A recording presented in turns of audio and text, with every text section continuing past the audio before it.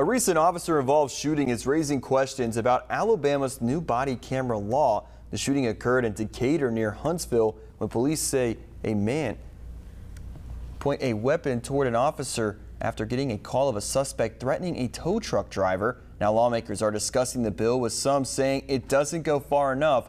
WDHN State Capitol reporter Maddie Beer-Temple is in Montgomery with the story.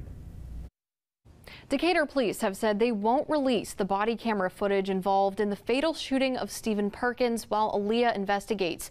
And under the new law that took effect this September, they don't have to. If they have nothing to hide, release the tape. Bill sponsor Representative Wandalyn Gavan thinks they should release it anyway. They should do it because it's the right thing to do. Gavan's law sets up a process for family and representatives of the victim to ask to see the footage by making a written request to the law enforcement agency involved. The agency can deny the request if they say it would harm an investigation. Tommy Cook and Rodney Gordon with the Morgan County NAACP say the law doesn't go far enough. Because if it wasn't for those ring cameras, we would not know the truth. Only thing we would know is what the police department said. They say without the doorbell video, the public would be in the dark. They think police video should be made public soon after. Yeah, it should be made public immediately. Yeah, immediately.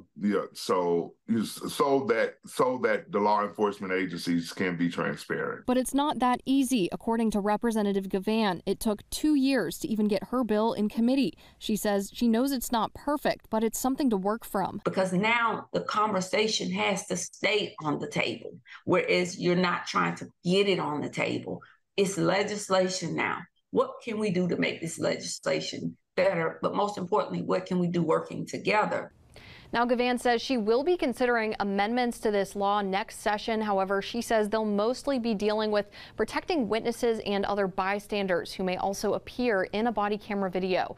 Reporting in Montgomery, Maddie Beer-Temple, WDHN News for the Wiregrass.